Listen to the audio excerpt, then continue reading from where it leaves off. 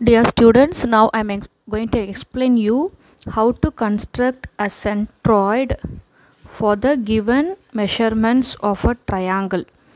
Okay, exercise 4.5, question number 1. Construct the triangle LMN such that LM is equal to 7.5 centimeter, MN is equal to 5 centimeter, and LN is equal to 8 centimeter. Locate its centroid.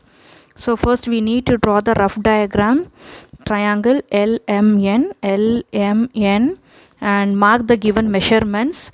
LM is given as 7.5 centimeter. So LM is 7.5 centimeter. MN is 5 centimeter. MN is 5 centimeter. And LN is 8 centimeter. Okay, first we need to construct the triangle and then we have to construct centroid. Okay, so first draw the base. LM is equal to 7.5 centimeter. Take the scale. LM is 7.5. So from 0 to 7.5 centimeter. So this line segment is LM, which is drawn for 7.5 centimeter. Then MN is 5 centimeter. So take the compass and measure 5 centimeter. Measure 5 centimeter. Okay. So MN is 5. From M, make an arc for 5 centimeter. Okay. Next LN is 8 centimeter. So measure the compass for 8 centimeter.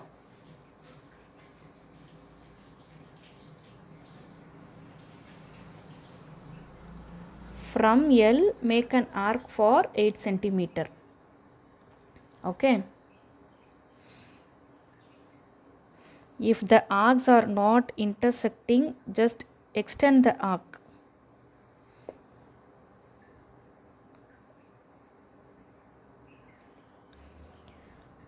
Now the arc which we drew for 5 centimeter and 8 centimeter meets at the point which is N.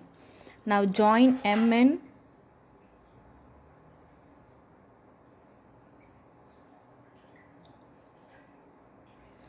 and LN.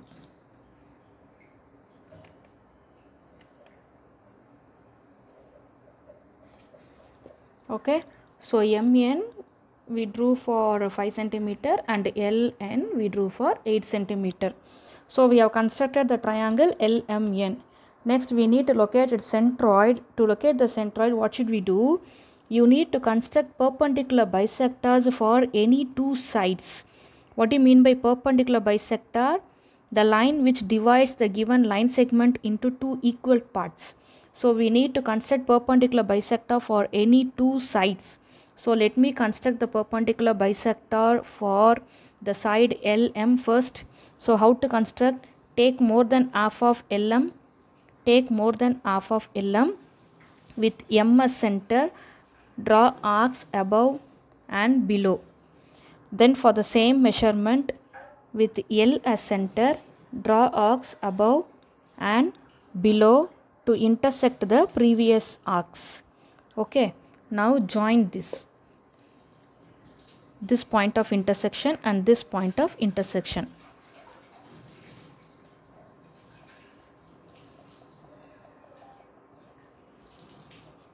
Okay, join with the dotted line so that you can differentiate between the perpendicular bisector and the median.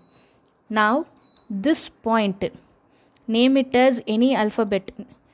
Let us give the name X. So X is the midpoint of LM. Now which is the vertex opposite to this midpoint X? The vertex opposite to X is N. So join NX. Okay, now NX is one median. NX is a median for the triangle LMN. Okay, now we need to construct the same way for any other side, MN or LN. So let me construct for the side MN. First construct perpendicular bisector. Take more than half of MN. With M as center, draw arcs above and below. Then for the same radius, with N as center, draw arcs above and below. Okay, now join these 2 points of intersection.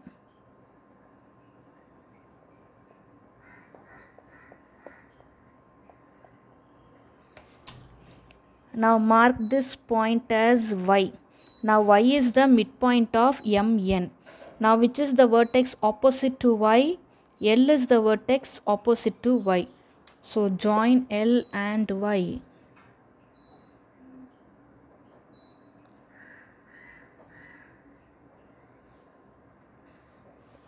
Okay, now NX is a median and LY is a median.